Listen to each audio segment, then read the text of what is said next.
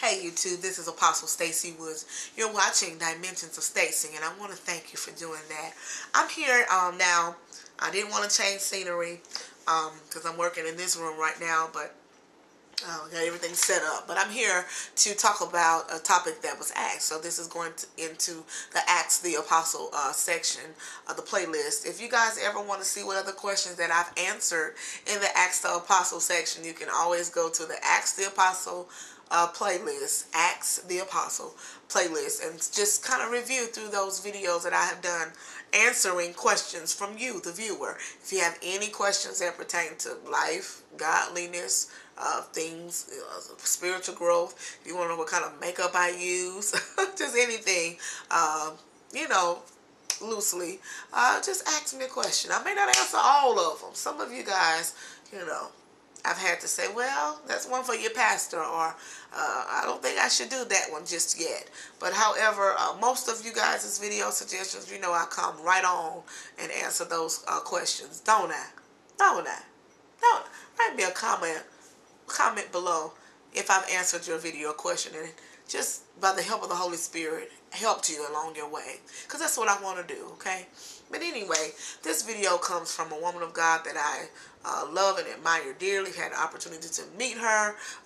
She's a co-laborer in the gospel with me, a powerful prophet of God, a powerful pastor, and she asked me a question that is very relevant to those of us who are in ministry. So not only is this going into the Ask the Apostle section of the playlist, which is also going into the All About Ministry section to empower those of you guys who are in ministry and you just have questions.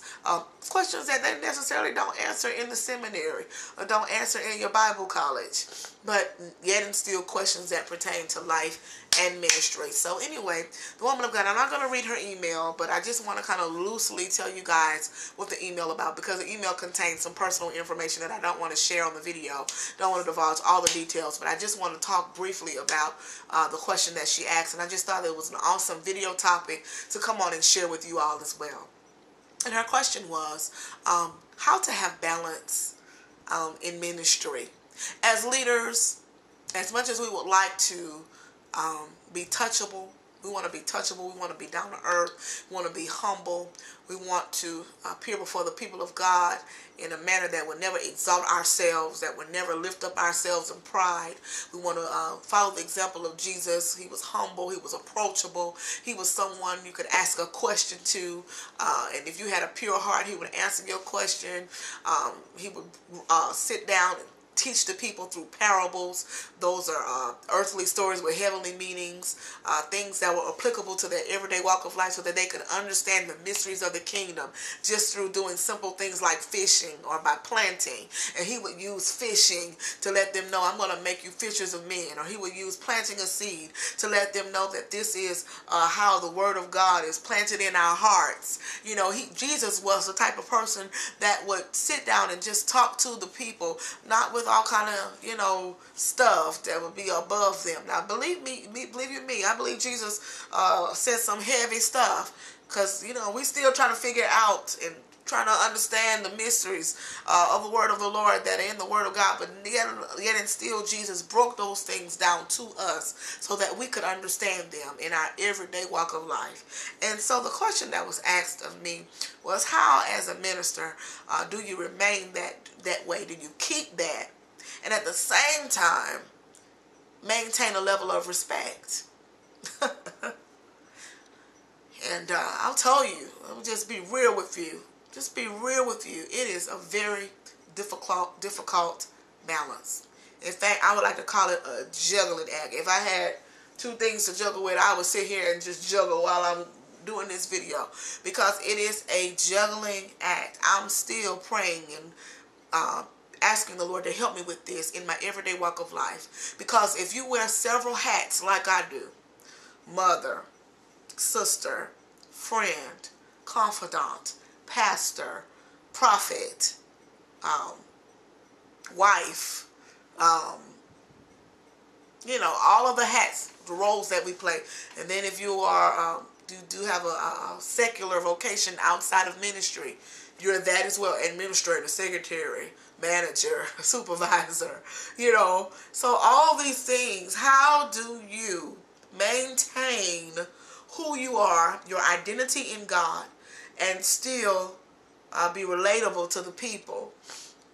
I'm going to tell you, I just have to tell you, I have walked through so many trying situations as it relates to balance, because some people watch the videos that I do on YouTube and they see me as, people, because your perception is everything, how people perceive you to be.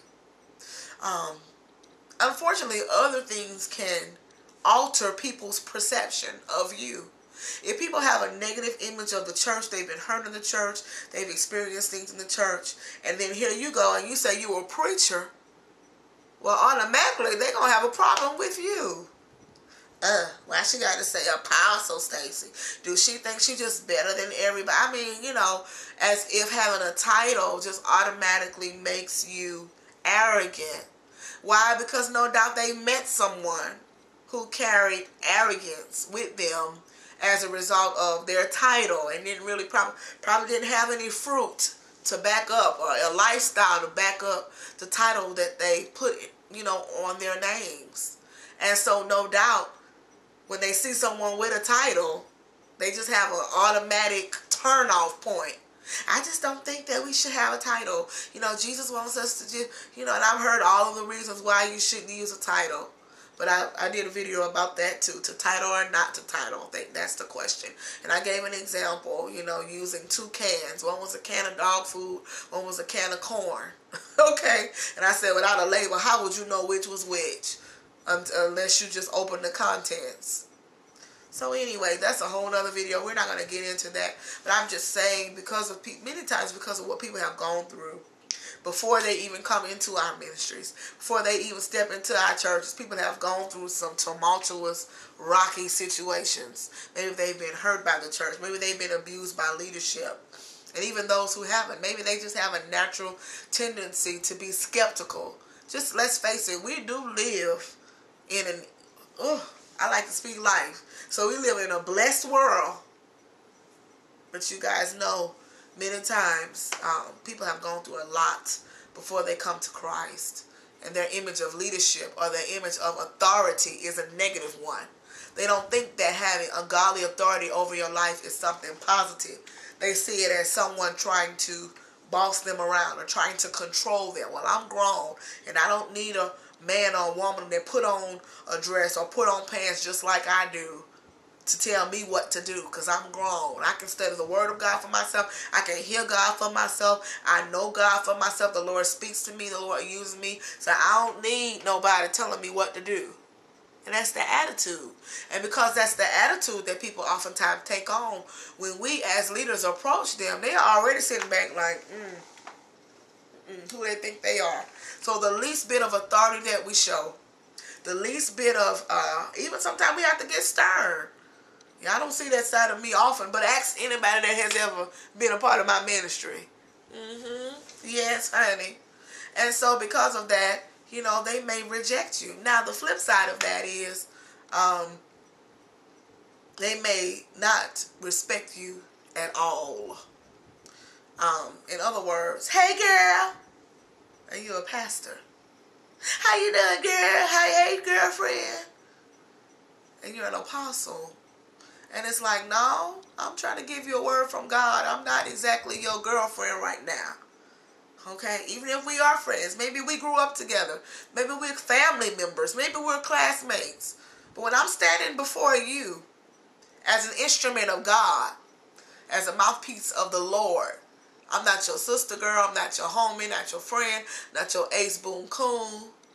I'm the woman of God or the man of God, for my brothers, who's standing there as a spiritual authority to speak from the mouth of God through my mouth to you.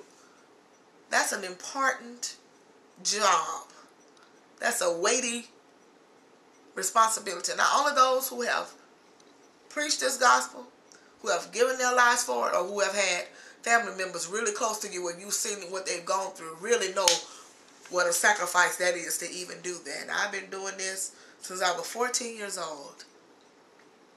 Since I was 14 years old, I gave up my childhood to preach this gospel. My teenage years to preach this gospel. In college, did I go to the frat parties? No. Why? Because I was preaching this gospel. And so, you know, I deserve a little bit more than, hey, girl. Am I saying you got to lift me up as the high, grand, exalted, grand pumper, the queen of the universe? No. But just giving a little respect, come on here. That should be the least that we should do. We should esteem one another in the body of Christ and say, you know what, you're a woman of God, and I respect what you do, and I want to thank you for all the sacrifices that you have made in order to be used by God. So the question was asked, how do you keep that balance? How can you come on and talk about makeup and eyelashes and flowers and still come on and talk about spiritual matters and still have a level of respect? Honestly, woman of God, I'm going to tell you this. Sometimes, and some of y'all not going to like this, it's the truth. Sometimes you just have to put people in their place. Do it with love. Do it with grace. Do it with patience. Do it with kindness.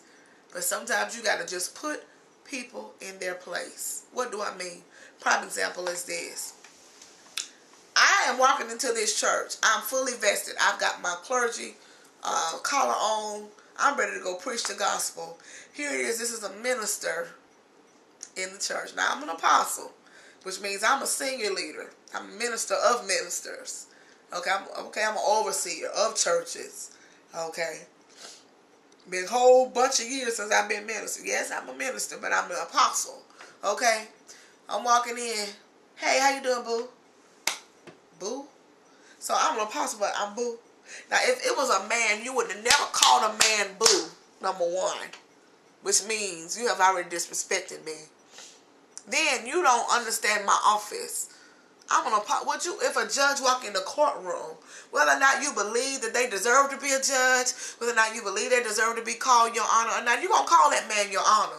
You're going to call him sir or ma'am. You're going to call out her honor, your honor. You're going to give some respect. Because that person has the ability to decide your future. If we can do that for the world, why we can't do that for the saints of God? Anyway, I digress. And I just had to say, excuse me? I apologize. I'm a woman of God, you know. I'm like, Lord, when they gonna get it? When they gonna get it? I've been doing this all my life, pretty much. More than half of my life. They still don't get it. I'm not their boo, not their baby. Nah, you know. Woman of God, I'm gonna tell you. Man of God, I'm gonna tell you. Sometimes you gotta put people in their place. Okay? You gotta just let them know, I am not your friend. I am the woman of God. Okay? And sometimes people gonna get the wrong impression. They're gonna think you're arrogant. They're gonna think that you think you're better than everyone, that you're stuck up. So be it. But do not allow the people of God to disrespect who you are in the Lord. Okay? Because in disrespecting you, they're also disrespecting the God that called you. We don't want to do that. So that's how I maintain that balance. Now, this video going to be lengthy because it takes a while, okay, for me to just share with you. You asked me to share with you my personal experiences. Growing up as a young minister, as a young evangelist, I had to learn how to command respect. I did, which meant at the age of 14 when God called me, you know, I had to realize that my friends were going to be very few, if any.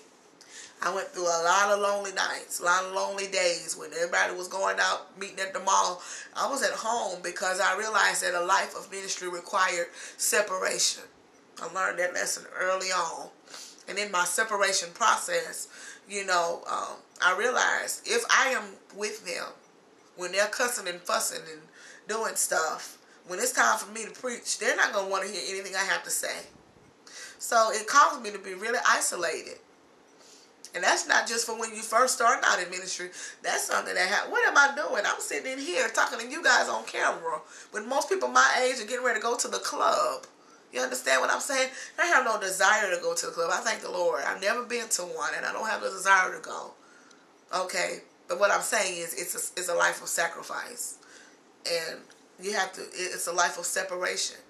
Okay, it's just a reminder because I know I'm talking to people that know that most likely. Okay, also, I had to learn the balance of who to share what with.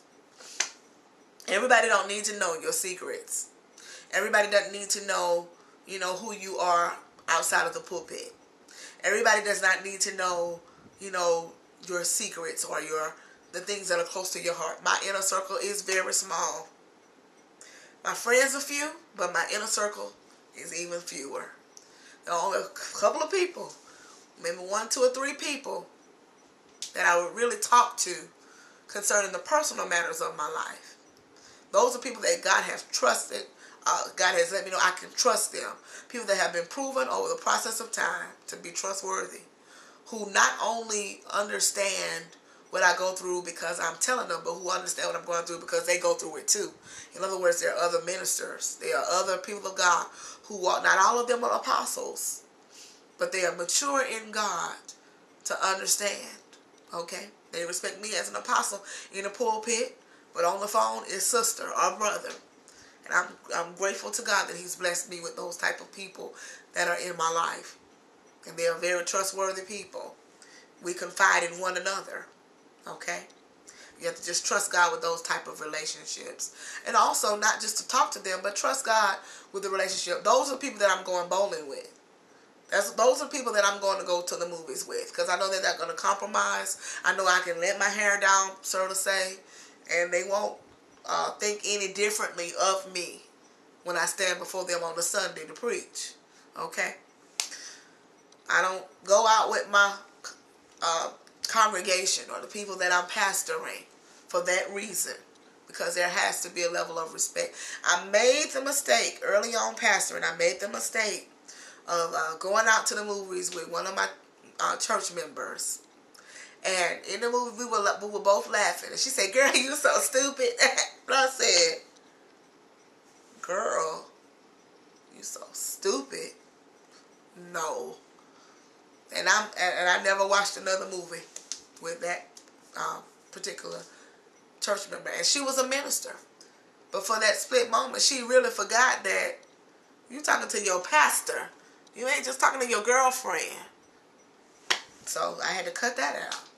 And I wanted to go to the movies. But I realized that she could not handle the dynamics of that type of relationship. So I had to cut that personal part off and wean myself from that personal part and be her pastor.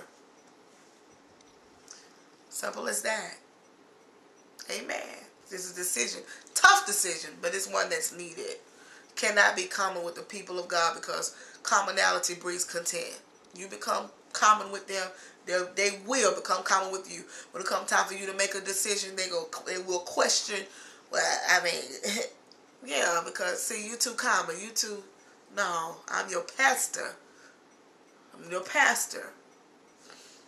So there you go, woman of God, and it requires sacrifice, but that's how I've kind of maintained the balance. I don't deprive myself. One of my favorite things to say is enjoy Jesus and all His joys.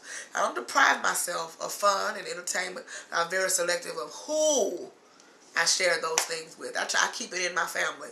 Because see, to my family, I'm not the apostle to my family. To my family, I'm Stacey. Okay? But when it comes down for me to preach, then there we go. I'm apostle. Let's go. Let's handle business. So, it is a delicate balance. I'm praying for you guys. And guess what? I don't always get it right. Sometimes I misjudge the dynamics of a relationship. But I have to quickly make that adjustment when I find out that it's gotten out of hand. And you can still speak with authority and still be relatable to the people. Okay? So I do pray that I've answered your question. If there are any further questions, if I've missed one of the questions, please ask me again, okay? Please write me another email and ask, because I really want this to be a blessing to you. And I've enjoyed this talk with you, okay? So remember to enjoy Jesus and all His joys. And thank you for making ministry possible, okay?